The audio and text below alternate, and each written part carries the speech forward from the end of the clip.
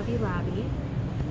Don't do this at home or in Hobby Lobby, but I'm getting ready to make a wreath out of baseballs. And so I'm going to use like this wreath holder, which then brought me to this aisle with all these round things. And then that was reminding me of how I used to twirl baton when I was growing up.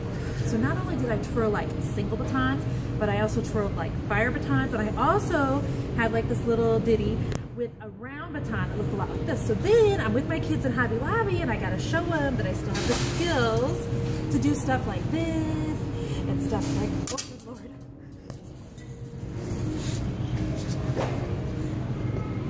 Give me a second. It has been about 30 years since I've done this. I'm gonna flip it up, Easton. Make sure you get this. Oh yeah. Oh yeah. See that? See that? Okay.